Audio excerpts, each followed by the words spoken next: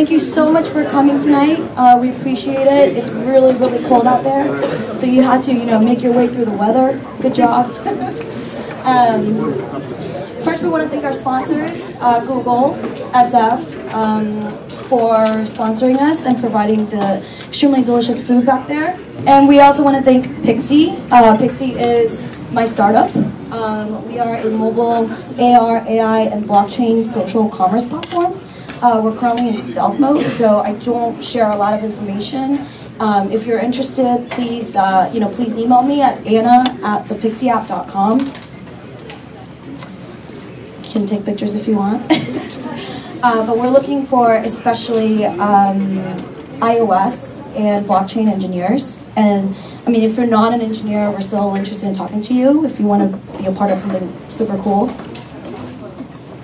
All right, so I like to start off these meetup events with a quick investment update. And when I say investment update, I mean the AR industry specifically. So right now, the latest numbers are that within 5 years, and today actually, compared to other times, it's going to be more of a comparison and contrast between AR and VR industries. So within 5 years, we expect AR to have an installed base of 3.5 billion devices. VR is expected to have between 50 to 60 million. And in terms of market size, we're expected the AR industry to have between 85 to 90 billion versus VR's 10 to 15 billion. So let's look at this graph. Numbers are all taken off except for the dates or the years. But it shows you just graphically the difference with the composition of the AR and VR industry together and the breakdown. And the market is expected to be predominantly AR versus VR. First of them is the installed base. So we expect for this year there to be 900 million installed base, or that means devices that will be able to do AR. If you look at the two different, so they're put side to side, side by side.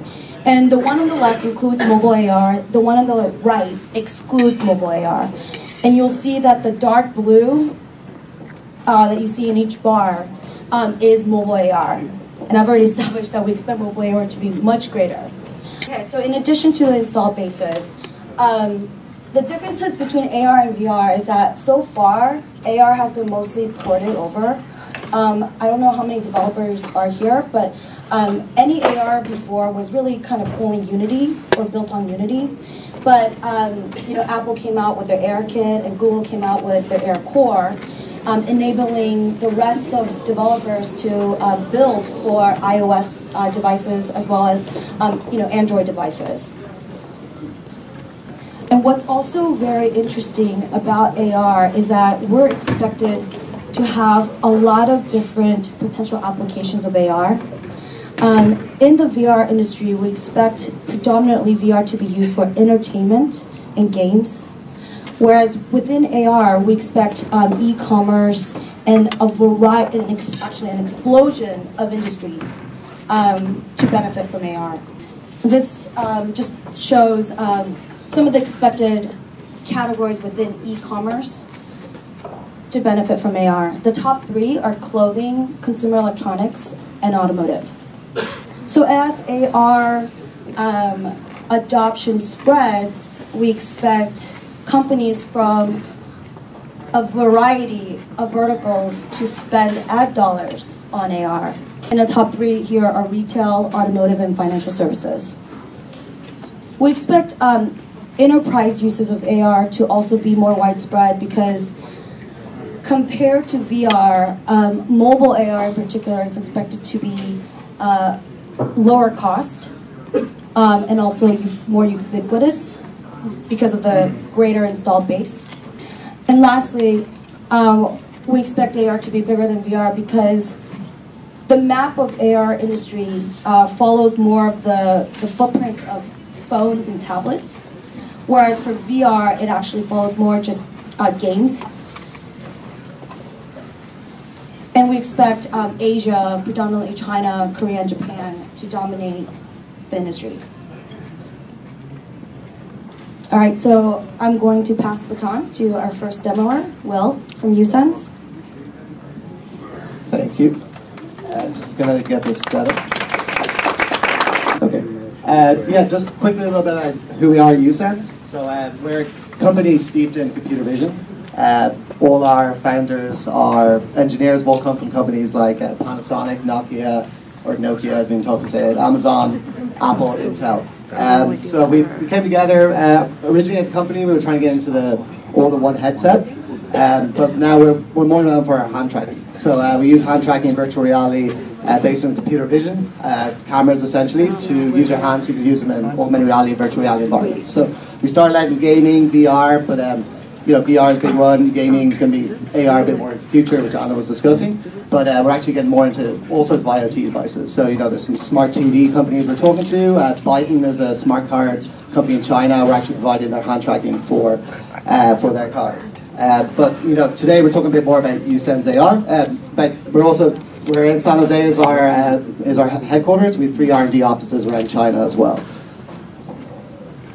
So I talked about our hand tracking, but just to talk about what I'll be displaying today, which is uSens AR. So Anna talked a little bit about AR Core and AR Kit. What uSens AR is trying to bring augmented reality to all of Android.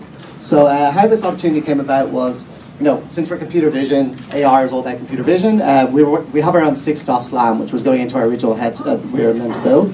And Spreadtrum came to us, which is a Qualcomm of China, essentially an SoC company, and they create very entry-level smartphones. I have one here. It's about $80, really lightweight. It's pretty much the bare minimal smartphone requirements you can get. And they wanted to bring AR to their users.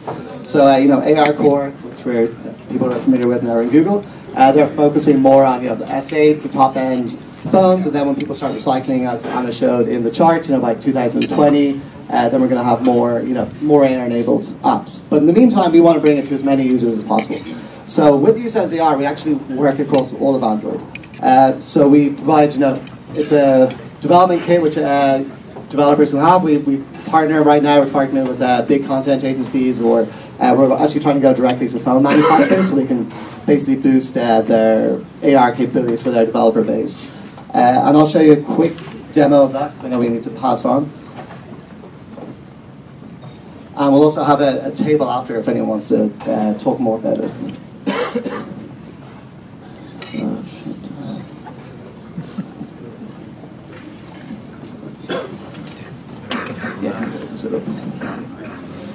So I have a Samsung S8 here. You know, this is AR Core enabled, but just for the purpose of this demo. But we can also show a demo afterwards on the Spreadtrum phone. We also work across all HTC phones. You know, pretty much all the middle tier across all of Android. But performance is best on the S8, so we'll show that for the demo today. Two of the things we're very strong on. We're very robust. You might have seen on, you know, AR Kit, if you kind of move it around a bit, it kind of can disappear, but it relocalizes there sometimes when it loses track.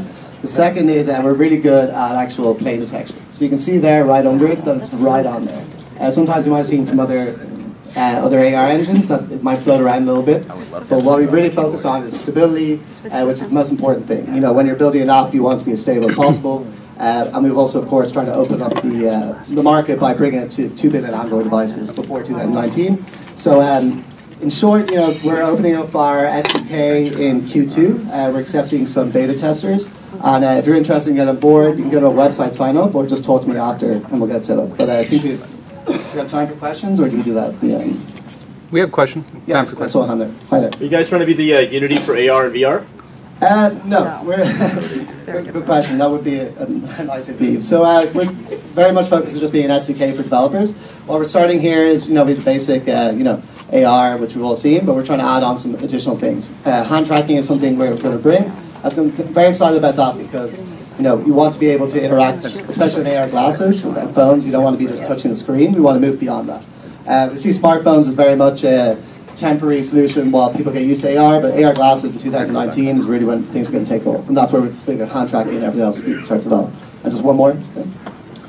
Are you going to support anything beyond the Snapdragon 835? like Exynos, yes. Huawei, things like down the road? Because the 6XO thing is unique to the A35 Snapdragon platform. Yeah, so in terms of chips, I mean, the Spreadtrum chip, this is using its own chip, and this is pretty much as cheap as it comes. So the entire purpose of our project was, if we can get it working on this phone, which is the bare minimum entry-level smartphone, we can work on anything. So once we had it on, we've got it working on this, Spreadtrum's going to release it in their 2018 phones. They expect to sell about 100 million across China. We started porting it to HTC phones, LG, Motorola's, and it worked. And then that's why we're working on the SDKs. We can open it up and developers start using it. And then we're going to add on some additional features afterwards, like hand tracking and facial recognition, object recognition, etc. And just one more here. I hate to bring up the financials of this because the technology is so cool. Yeah. What is your take on the competition, specifically Magic Leap, for example, or others? Yeah, so we're not a headset manufacturer. I might have been confusing because originally we built that, but then we took our core technologies, which was hand tracking and 6-stop SLAM, and we separated it. So now we licensed those technologies. So we're a partner. We partner with headset manufacturers. We integrate our technology for hand tracking, and then on the AR side, we're working with developers and content developers. Bravo.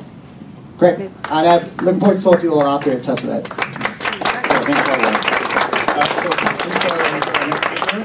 So actually, first of all, my name is Shang, one of the co-hosts of AR+CV. So welcome everybody. This is probably the most packed that we've seen this meetup. So it's really cool. So next up we have Kevin with the CEO of Mirra. Mirra is a design tool that allows anyone to create professional quality AR VR experiences, all without 3D experience and without code. So blow them away, Kevin. Sure. Yeah. Hi everybody. I want to give just a little bit of a background on this. I apologize that it's probably very quiet in the back. I'll try to speak up as much as possible. We started this project about 1.5 years ago, sort of with the idea that, given our backgrounds in design, that design was going to play a role in AR and VR, and we didn't really see anyone addressing that problem. The big idea here is that we really want to allow everyone to be able to create AR and VR. So, like the devs in this audience are not really who we're after, though you could use our tool as a really, really fast prototyping tool. But we're really after everyone else, and so that could be, if you want to shorthand it, it's kind of like looking at the same sort of audience that Squarespace might have, or someone like that. And so the thing is templatized and is completely drag and drop. You can't code in this. And so that has a couple of implications.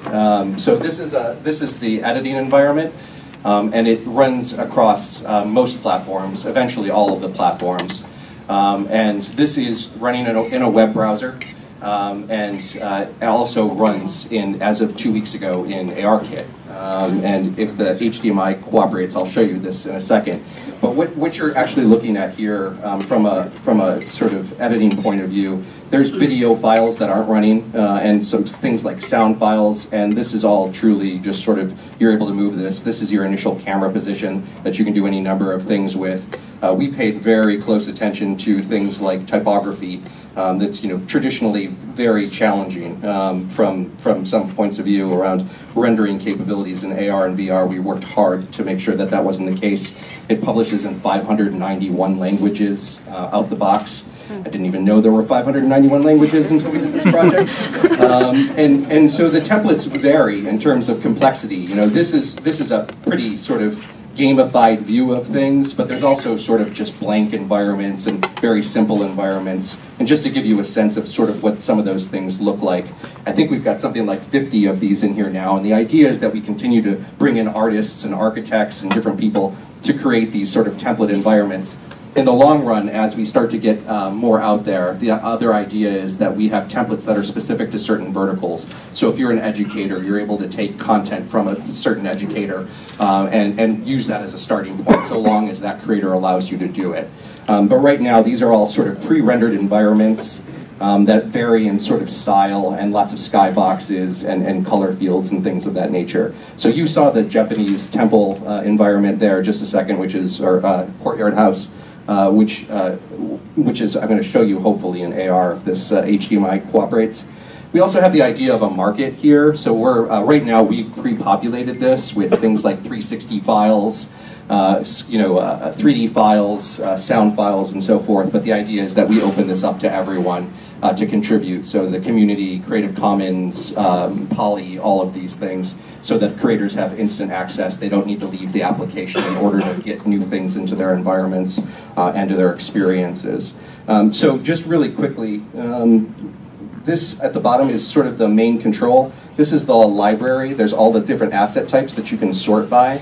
And then these are some of the main things that you're able to pull in. So 3D objects, OBJs, FBXs, 2D images, 2D video, 360 images and video, which you can also use then as a scene if you want to. Any number of scenes that you can branch off. Like I talked about, text, hotspots, audio of all kinds, 360 audio, directional audio, pathing tool, which allows you to take people from one place to the next.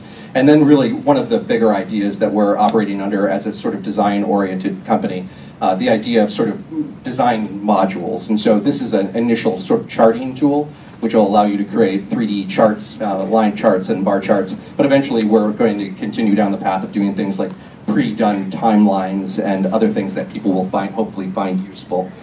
So this will run in the desktop as well, and I'm going to try to show you the AR version. We just launched the app 2 weeks ago, AR Kit.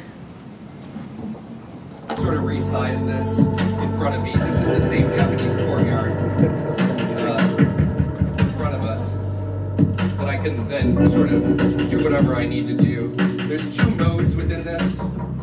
This is going to be way too loud, but there's the idea that you can do this as a diorama, sort of as a dollhouse, or, well, this is really mad at me.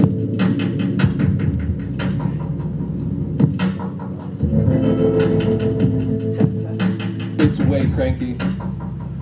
You can also do it in immersive mode, which is basically also do it in immersive mode, so which is actually like the VR mode, just with the sky gone. So you can use it as a dollhouse. You can also view it in content-only mode, which is whatever you put in, you can then have float in space and have all of the same level of interactivity. And I'll cut it off there. What's the most uncomfortable or unknown question anybody could ask you right now? Are you a prop? Like personal questions? Like I'm going through a divorce? Like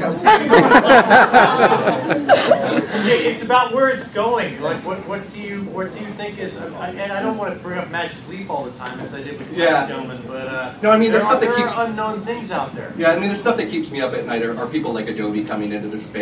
We have some advantages because we can sort of partner an API with everyone, where most people are going to have to play in their sandboxes.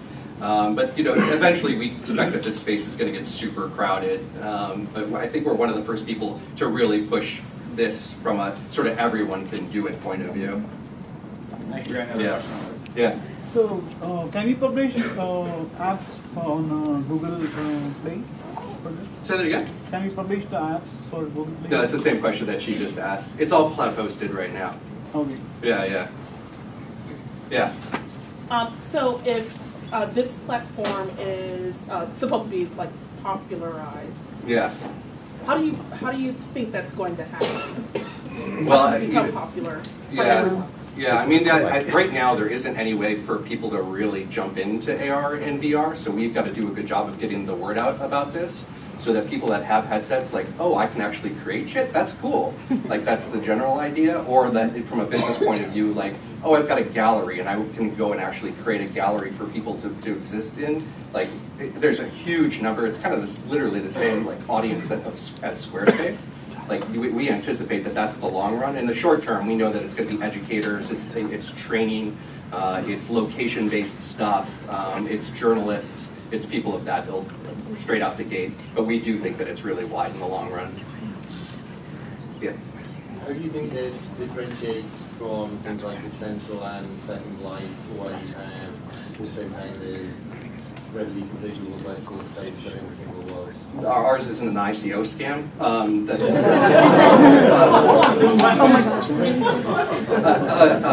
So I don't know if you've seen the render quality of that stuff. We really are pushing sort of a design point of view. So we are anticipating that we will differentiate pretty quickly around from a design standpoint, from a polish perspective, I think primarily. And it's also, Decentraland is very much around sort of the real estate like Second Life was. We're not really pushing that angle at all. Yeah, it's all separate. Everyone's got a separate experience. In the long run, if people want to wire to each other, they can. Yeah, but we're not trying to sell it from like a land perspective. I'm a content producer from Brazil. I have a film company producer back there. Yeah. And I don't get it, the main thing of your business kind of is focused for what kind of public? For designers, for developers, or I want to build something in VR or VR, in AR or VR stuff, and I can be able to publish there in, I don't know, Oculus Store or maybe Steam. No, so if you're a developer, it's easy to use our tool for sort of prototyping. It's like 5 minutes, you can show an idea off. It's pretty cool. But inside our platform. Yeah, it's really not meant for devs at the end of the day. It's really meant for people that want to publish 360 content, or for organizations that want to use a design tool for like their design teams. Right now it's not very organized, but we anticipate, like we've seen in every other sort of major medium before it, that there will be teams of people that are responsible for producing XR content, and we want to create a tool for them to make that easy. Yeah. Great, thanks a lot. So you can find afterwards as well. The rest of the demo is actually pretty cool. I've actually seen it before. So, I mean, this whole suite of new development tools is really important to the emerging field of AR, VR. And this is probably a great segue into our speaker series right now. And today we actually have a rare opportunity to have not just one, but actually 2 speakers from Google, one on the content creation side and one on the optical side. So hardware as well as the software and content. So where is Lulu, LaMer? I know it's, oh, okay, there you are, there you go. It is so crowded today that our speakers couldn't even find a seat in the front.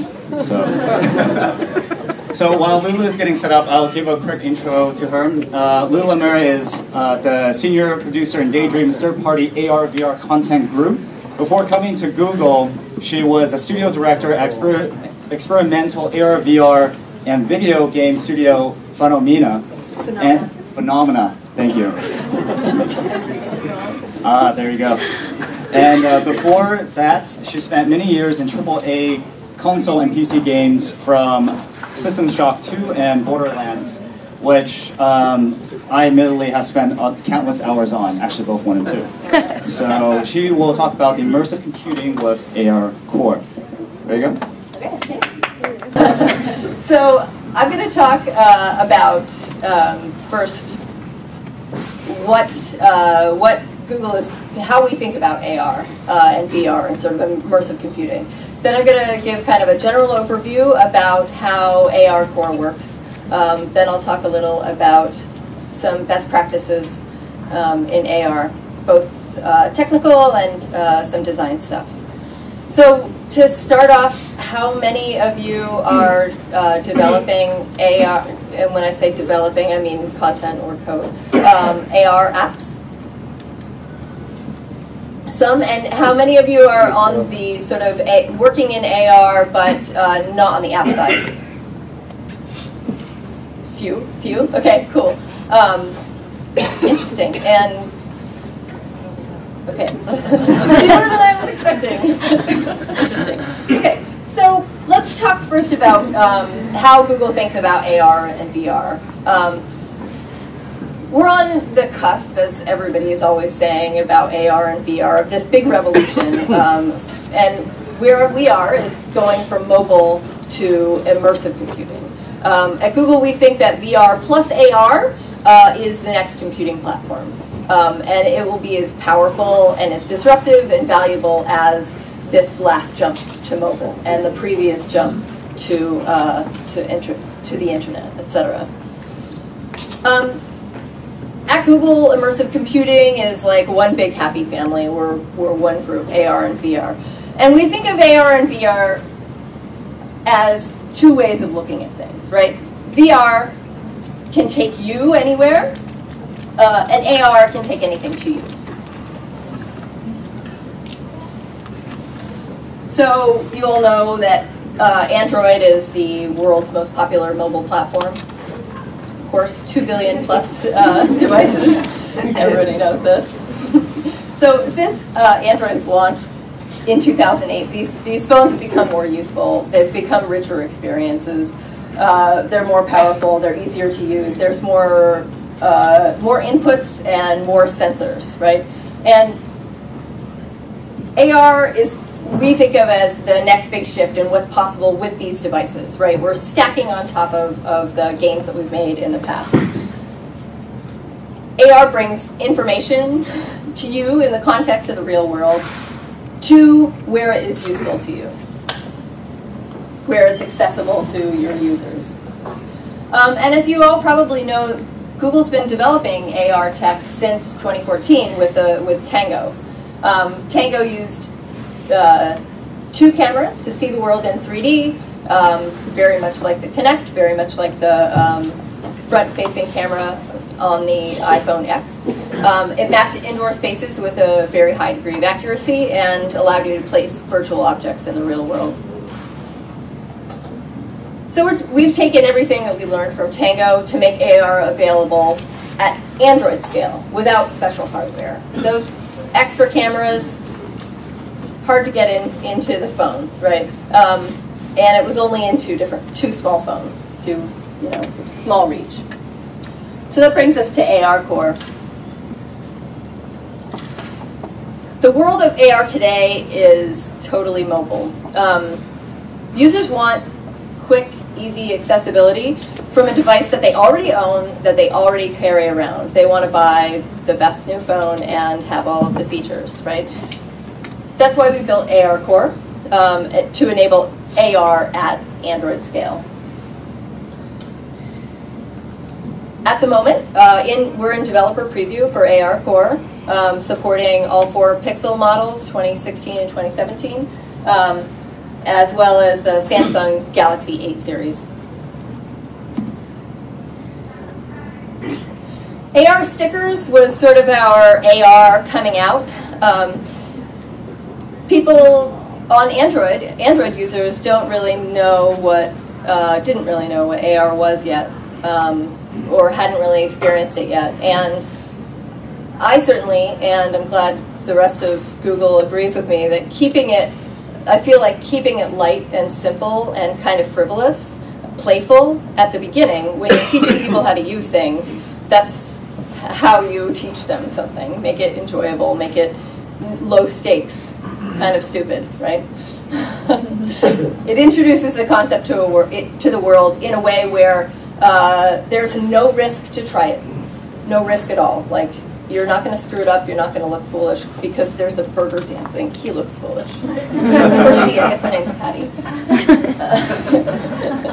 So we're going to talk about the 3 sort of major components of AR Core as we think of them. Motion tracking, environmental understanding, and light estimation.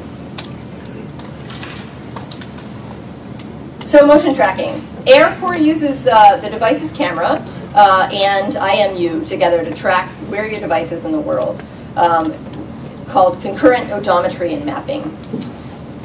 So the camera is looking for visually distinct features that it can track over successive frames, builds up a point cloud that it can localize against. We call the points in this cloud feature points. Tracking feature points over time and then merging that data stream with the IMU data gives you rotation and translation in the world, so you can render your virtual content in the right place.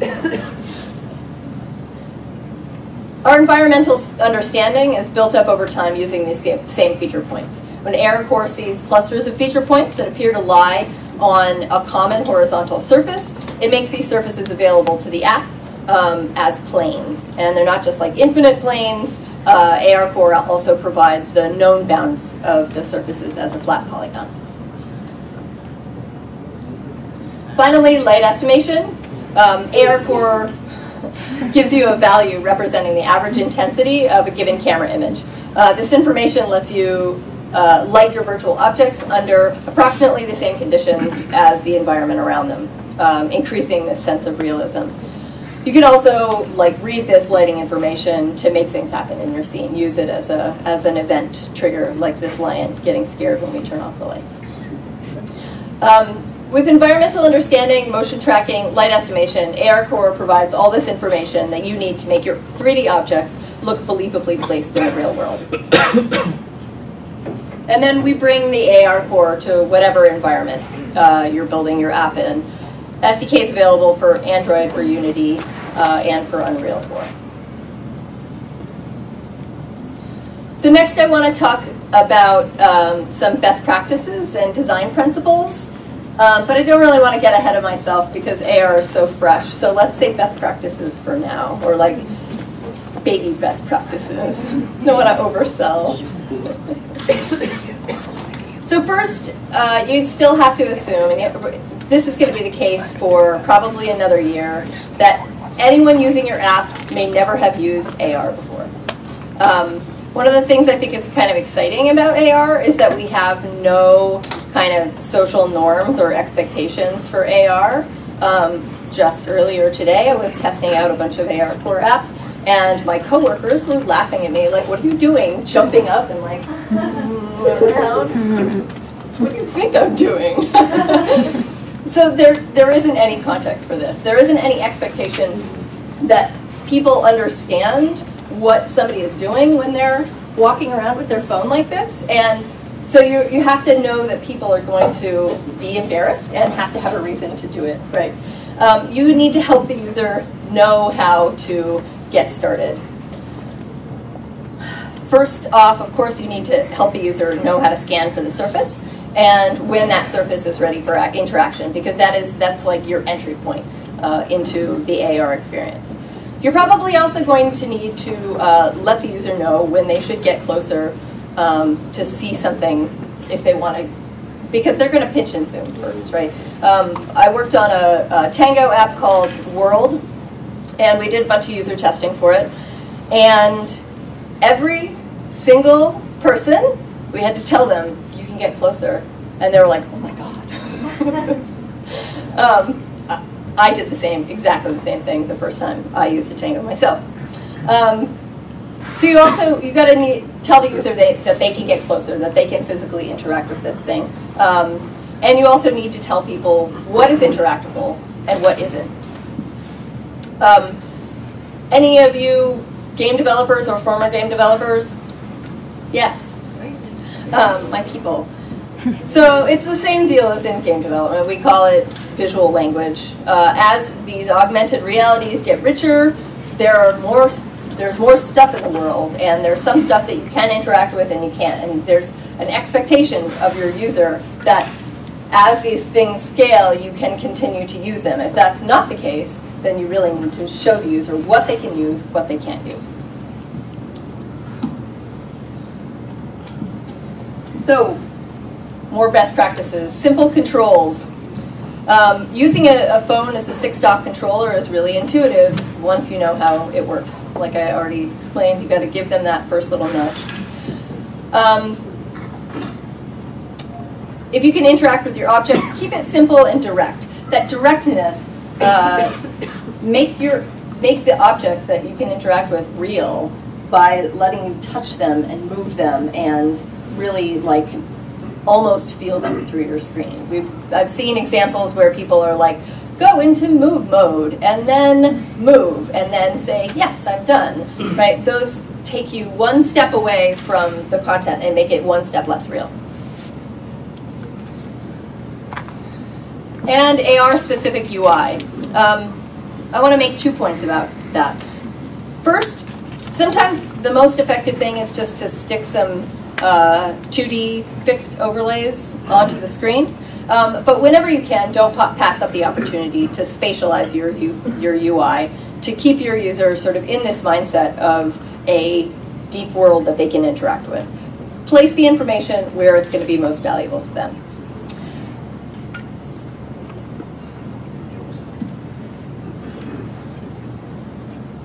So next, the believability of your app is really going to come down to the quality of your assets at the end of the day. If you're going really realistic, don't forget about drop shadows and ambient occlusion and all of these kinds of tricks that have been expertly honed over the years in 3D, in VR, video games, etc., to make these things really come alive and look real and look rounded out in the world. And then I'm going to make a quick plug for Tilt Brush and Poly and Blocks. Our VR creation tools are a great way to prototype really simply, make 3D assets. Poly allows you to easily download creations from Tilt Brush or from Blocks to use in AR. You can search Poly. There's thousands of free-to-use objects, not just built in Tilt Brush and Blocks, but you can upload from other sources as well.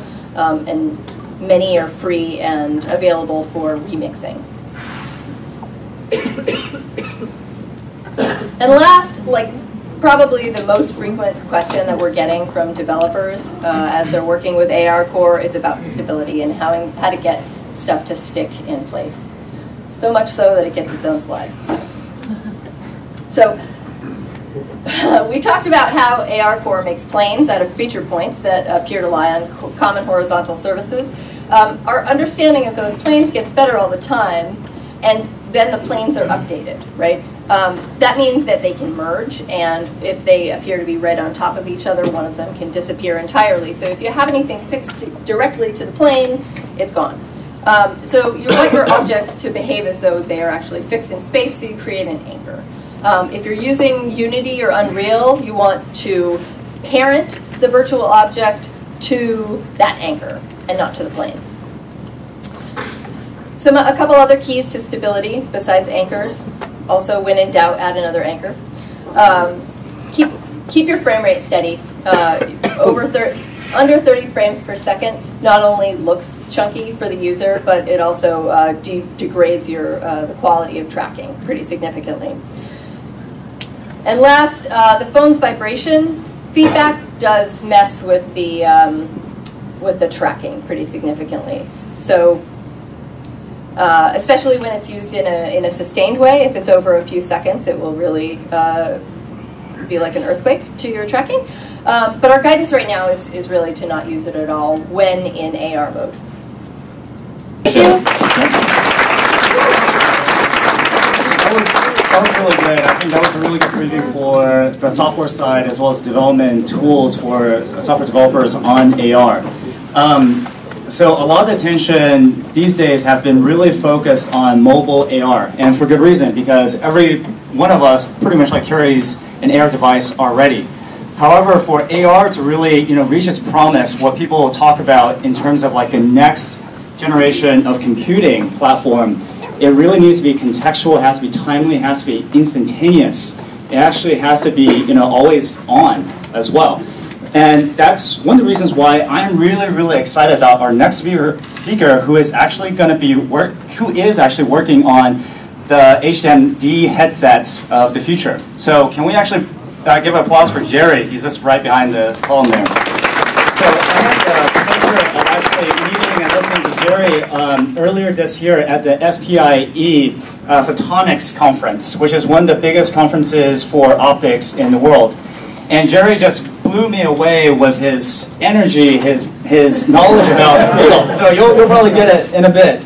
A bit about Jerry, actually. So Jerry Carollo joined Google in 2015 and has been involved in a number of optical projects across the company. He started at Google X and has been involved in most of Google's AR and VR projects.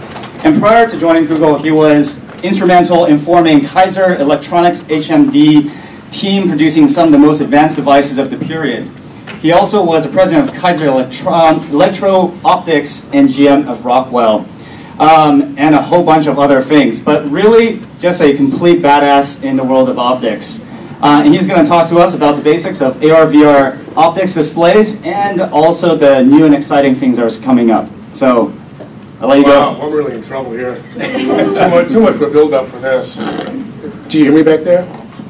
I really need to be hands-free because I'm from Brooklyn, and that's kind of it. But Shane said it right, I was at Photonics West, and same thing happened there, what happened here. We were expecting maybe 100, 200 people, and we had close to 700 people. Get that many physicists in a room, it's really, really scary to see that happen. But it just shows the incredible interest in augmented reality, virtual reality, and of course the new word, what is the new one? XR. Is it that what they call it? Is it mixed reality or digital AR? Or, I'm getting kind of old. I can't keep up with all this stuff. But for me, really, this is kind of late. I take the Google early bus in the morning, so I'm usually in bed about 8:30. So I took the. So when I had to do this, when Shane wrote me, invited me to do this presentation, and I was looking at him going, this is just too much stuff for a bunch of Swedes. They're not really going to enjoy all this too much. So I kind of changed the presentation a little bit in the title. It's a little tongue-in-cheek kind of stuff. Google, we really can't tell you what the hell we're doing, especially on the hardware side. So I'm more or less trying to give a brush overview, trying to make it a little funny because there's still a long way to go in this business, in the hardware side. And no one's really totally satisfied with what they're saying, so we got a long, long way to go. And a lot of us are working at it. I wonder if you asked the guys from Oculus and Vive and Microsoft to come. Maybe they turned it down, so I was... Maybe next time, probably not Google, though. Yes. Okay, let's... can't get it going here. No, here we go. Okay. So I decided to call it demystifying AR and VR optics. I don't even think I even do that in this, but it sounded better than back to basics, It's like business to business. Just kind of got rid of that altogether. So Lulu did a good job. She helped a lot of things at Google, but since I'm giving the pitch and I'm in big G, mother place here, I got to kind of put the big slide up. All the things we did. It started with AR, right, at Google Glass, went on to cardboard, VR for everybody, then Daydream View, and then all the apps and things we do that are not gaming based. She talked about Poly, and of course AR Core, Jump, Tilt Brush, and our latest thing that came out all in one with Lenovo Solo, and YouTube VR, and Google Earth. A lot of stuff that we're playing around in. And just to give you a little background on me, this is just a short. I've been doing this probably longer than a lot of you how old you are. I've been doing this really a long time. And I'll tell you, I always say to people in the HMD business, the landscape is littered with bad HMDs. They really are. Right? No BS, no bullshit. It really is. I made some of those too, in the 90s and 80s when all the VR stuff was kind of going on.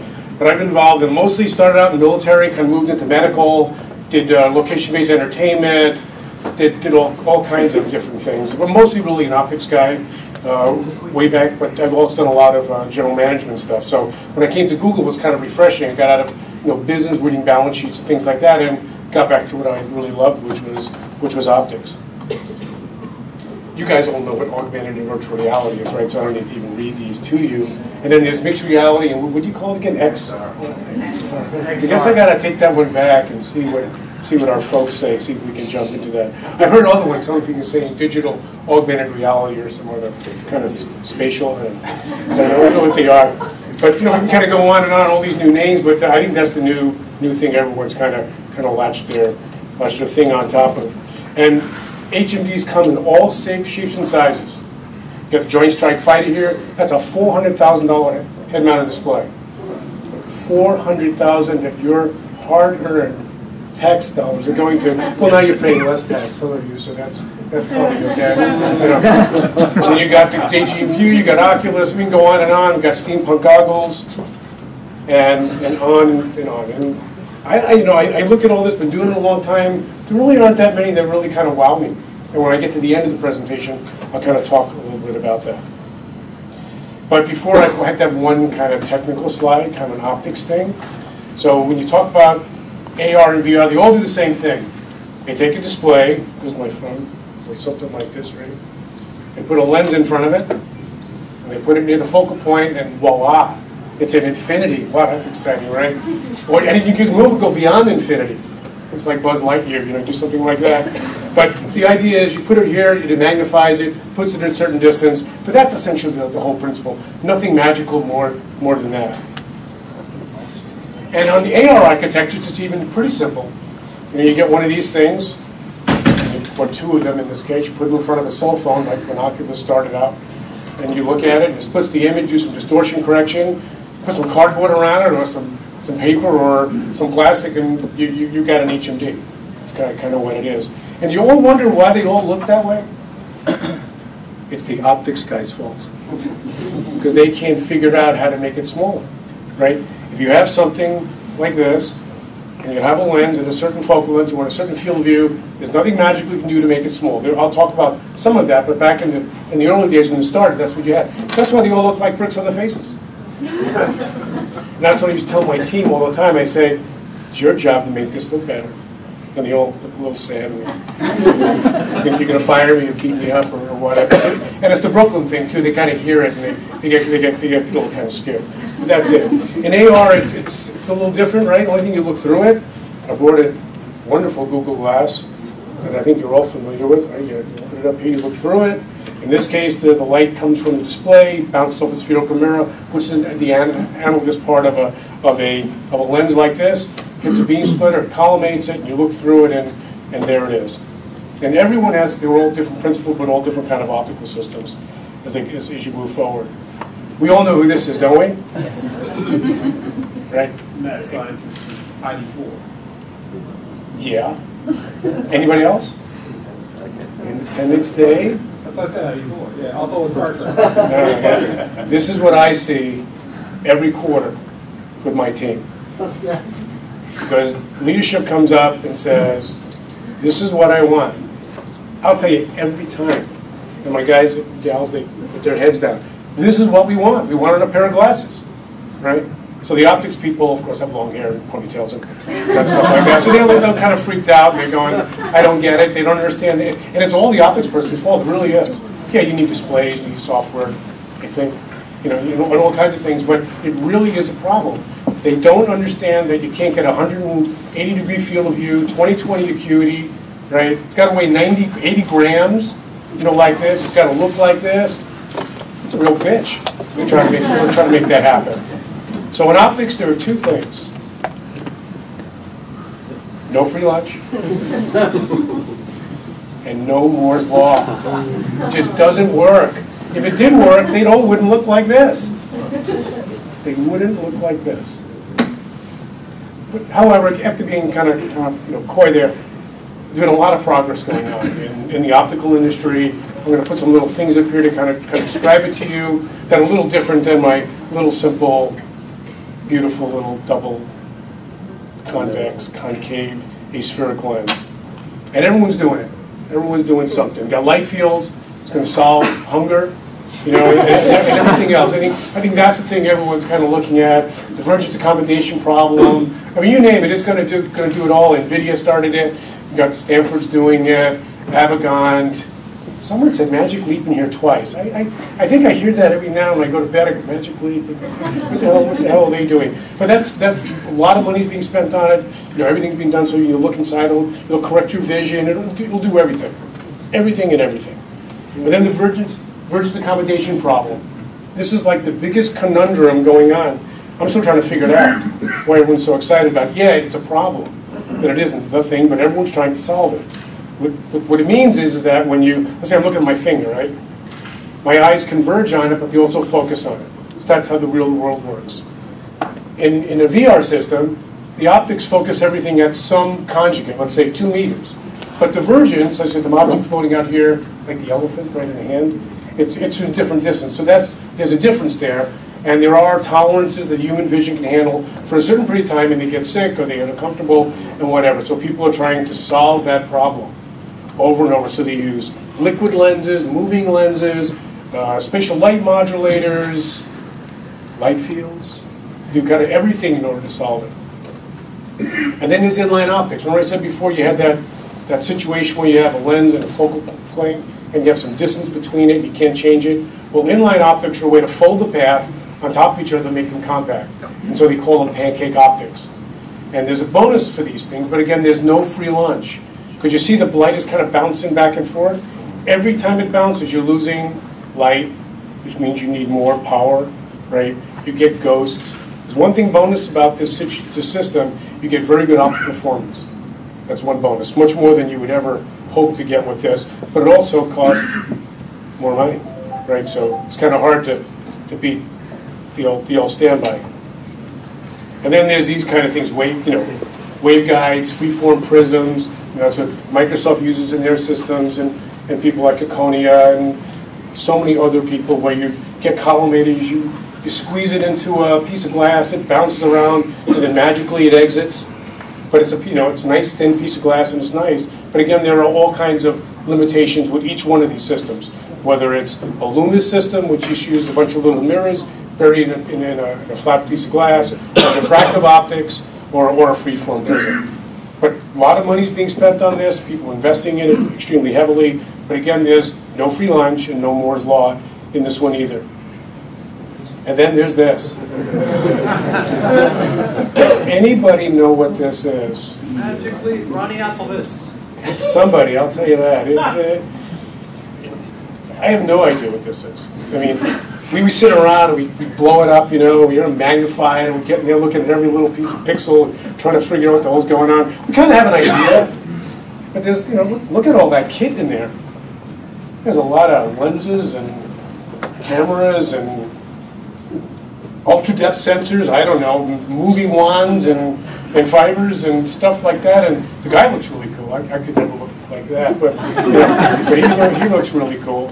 But then you look at all this optical stuff, I just kind of breeze through really quick, right? Waveguides, moving lenses, cool-looking guys with fancy goggles. You look at all that, in the end, this is our old friend. This is what we all use. So there's some kind of disconnect, right? Get these fancy little itty-bitty lenses that cost $1 a piece. Then you have all that other tech. So it just shows there's a long way to go to connect those dots in order to get that technology in this to make this look like that. Right? That's what we're all kind of trying to do. But the reason why we do that is because head-mounted display design is really hard, and it's really a delicate balance. This is the fanciest slide I have because things kind of come in and out. I have no videos or anything else. But first of all, you got to do is you got to get the weight down. And I learned this being in the military business, because if you didn't get the weight down, people died. Because when they ejected from an airplane and it weighed too much and it wasn't balanced, it snapped their neck. No one ever have that kind of responsibility, right? You put some of these others on, you're out playing a game, it's all right, but that's what you're learning. And you've got to be really, really sensitive to it. And every time you add another screw, or you add another ultra-depth sensor, or you add another RGB camera, or another fancy lens, all it is adding weight, adding money, and it's making it more uncomfortable for people to wear. Then there's balance. I call it center of gravity. From the world I come from, it can't sit like this and lean forward. I think guys like Oculus have done a better job when they came out with their last unit. It's a little more lighter and a little more balanced, and we're all trying to be more sensitive to that. Comfort. Weight, balance, come into comfort as well. Can't get hot, right? Can't be sucking 10 watts into it. That's what that Magic Leap one looks like to me. They have 2 cables. They look like they're pumping some radioactive stuff into them. And this is one of my big ones that I really fight with the teams on. No adjustments. If you have to, okay. But every time you add an adjustment, you add weight, it gets more complex, things break, and when you adjust them, who says they're going to be in alignment? Right? Because they're not in alignment, you're going to get sick. There are tolerances that the human just can't handle for long periods of time, especially divergence. Things are kind of cocked like this. Got to look good. Well, I guess Magic Leap's got that. I'm not going to take that. It's got to look cool. Got to want to wear it. Big one. Gender friendly. Right? Really, really, really important to get women to wear these things. It's maybe guys like wearing it. It's just really challenging. And when you think about that, it makes everything more complicated. You sit in the meeting, you're thinking about the hair and what they want to wear and the weight and all that. You've got to take them into account, because if we don't, only half the population is going to wear it. Maybe a third. Kids won't wear it. Women won't. I guess you're right. I don't know. I think you're probably right. Yeah, I think it's really, really important. So that maybe that should have been the first one, even before weight. We've got to think about that when we do our design. And if you don't watch these things, you don't take this into account. And when I said it at SPIE, and some people thought it was funny, I have a yellow sticky that I give my team, and I told them to put it on their monitor. So every day when they come in the morning, they see these things, that they don't forget it. Because what happens is, this is all great, apple pie and all that stuff, but when you start getting in the nitty-gritty of designing it, you forget about that. You go back 6 months and you figure out you add another 250 grams to it and 6 more watts, and everyone's going, what the hell happened? What the hell happened? Because if you don't do it, You don't get it on and off really easy, you get this. We have a lot of these here on the 5th floor, things that we tried, but I'm not kidding, this is what happens. Things end up like this. It's like a creep. Just keeps on getting bigger and bigger and heavier and cooler, and then but then you know what happens? Everyone loves it because they designed it.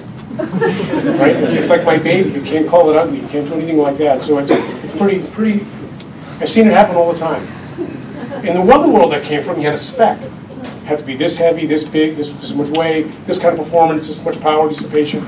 For us in the consumer business, or the commercial business, we have to make it not knowing what those specs are. But it can't look like this. Well, I guess it can. You just won't sell it. And then there's the other part of it. When you looked at all those optical systems, and they got all those waveguides, and they got all that stuff bouncing around, for God's creation. Us optics people worry about this. Things like astigmatism, and coma, field curvature, binocular errors that get you sick. That's one of the most important ones. And lateral color, axial color. The only aberration that can be fixed by uSens is distortion of lateral color. Because lateral color is a change in distortion with color. And that's what everyone has, right? When you look at the phone, and everyone's got their little distorted thing on it, right? Some do lateral color correction on it. But it's not rectilinear, it's kind of like barrel shaped. So that can be corrected. However, there's a penalty for that. The penalty is you can have fewer pixels. You're set nothing, again, nothing's free, right? You think it is, but it's not. And they do more processing, using more power, so nothing's good. I call these the optics bad boys. And this is the thing that I worry about. The optics bad boys. It isn't just whether or not I get light from A to B, it's how it gets there, and then how it gets to the eye. And understanding how the human operates, so we really see the performance of this system in the end. Now I'm going to go through one of my little pet peeves. This is my part of pontification. The HMD business, you get an HMD and it says it's got this resolution and this field of view and all that. I can tell you right now, there's no standards. We really don't have that many standards. I think we have ways to go to kind of get it together. We know what your gram is, right?